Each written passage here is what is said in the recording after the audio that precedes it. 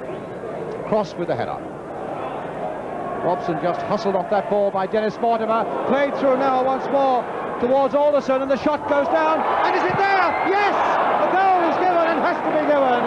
Mervyn Day really didn't grab hold of that shot from Alderson, and it's cracked in there. Cross is the man who is given the credit for it.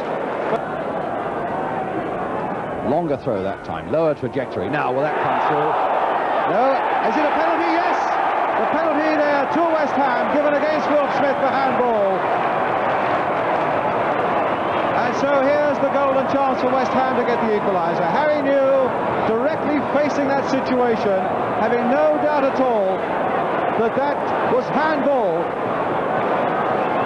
by the number 2 Will Smith.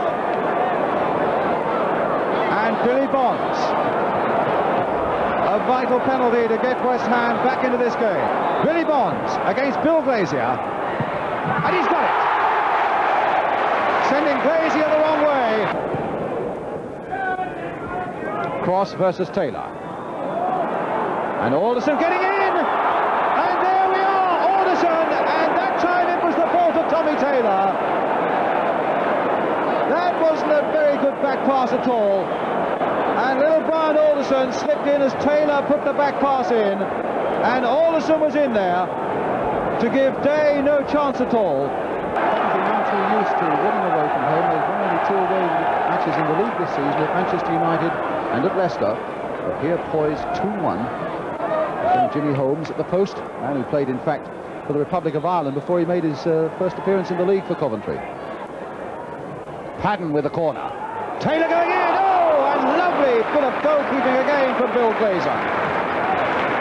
But here's Holland again as West Ham keep the pressure on them. There's the cross, and a tremendous diving save that time from Bill Glazier.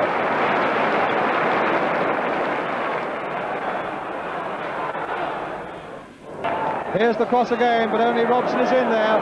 Nodded away for Billy Bonds. Oh, what a goal! Billy Bonds has done it again! What a tremendous goal by Billy Bonds! Listen to Willie Carr, the 2 young Scots. Maguire. Willie Carr again.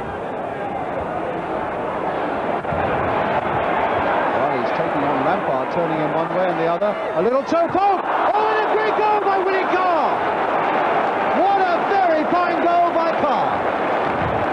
With 4 minutes to go. Carr turned the fullback one way and the other, and it was almost a toe poke that was wide of the diving Mervyn Day, and that puts Coventry into the lead again.